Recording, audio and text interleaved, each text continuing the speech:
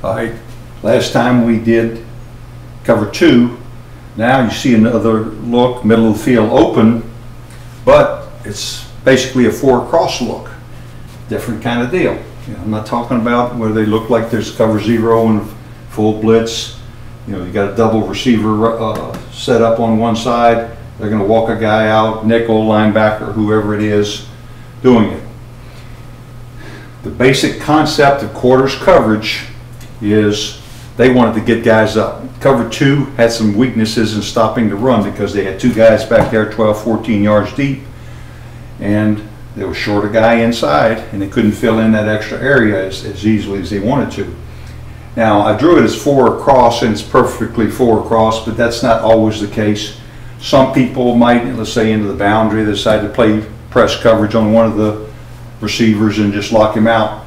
Basically, the receivers, or the defensive backs, the 4 deep guys, if a guy pushes at least 8 yards down the field in their area, they become like it's man coverage. So if this guy goes and he gets down to 8 yards deep, now he's locked on him. All right, let's say this guy doesn't. You're running your smash combination. He doesn't. All right, as soon as he sees that, now he's bailing to help out. This guy is going to try to disrupt the route a little bit, and he's responsible to be the flat player. Over here, we've got curl flat. Okay, so the outside guy, his guy goes at least 8 yards deep, so that's his guy.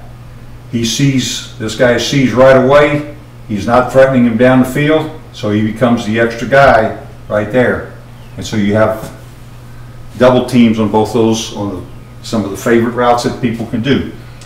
These guys, they put them up in here, and sometimes they get some almost linebackers, because as soon as they see a key, especially uncovered lineman, and they run block, bang, they've got a gap to fill somewhere. It might be outside, might be inside. You can kind of tell by the way the rest of the defense is lined up where their fill is.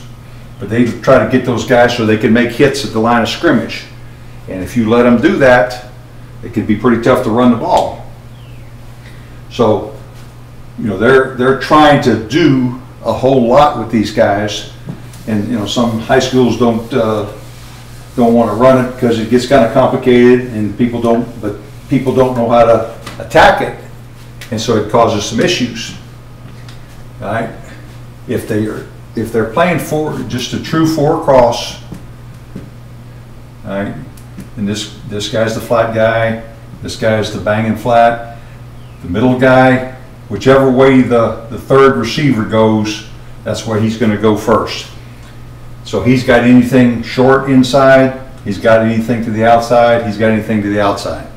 So they really only have 3 guys playing short in the coverage. So obviously if they're not playing tight, you can throw it fast, they'll get a pretty quick read on it, because they could be watching you. They could play inside or outside technique.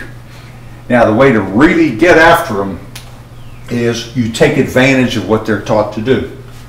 For example, they're playing outside leverage on both sides. So this guy pushes up 10 yards and runs a square in, dig route, whatever you want to. So he's going to be all over him. This guy pushes up. All right, so he's got him man to man now. This guy is going to try to bang him, and he's responsible for the flat. Well, if he breaks to the post, who's helping the corner? The guy back there in the striped shirt, goal post, something, doesn't matter. But you got a chance to break on him. All right. The other thing you can do is you can run him on a shorter route, break him deep if they're playing inside leverage. Okay. You can do both together, or you can do one, or you could do it like that. Protect. Try to get your protection going and attack the guys. A lot of times it's the safeties, especially if you can do a little bit of a fake, even if it's a little draw fake where the guy can still be a viable protector. If he sees a blitz, he aborts the fake and goes. All right, where you can just freeze the linebackers a little bit, and then you attack those areas down the field. Quick to the flat, areas down the field, get a guy cleared out, bring a guy in behind him. Boom, boom. All right, run a guy across, this guy takes him. All right, it's going to be hard. You know, this guy's going to try to bang him to keep him from getting there, but you should be able to get in there. All right, and you can put another guy here to keep that open. You have a nice window inside in between them. You can do some stuff here just to occupy these guys while you're doing it. So take advantage of what they do and attack them in the seams.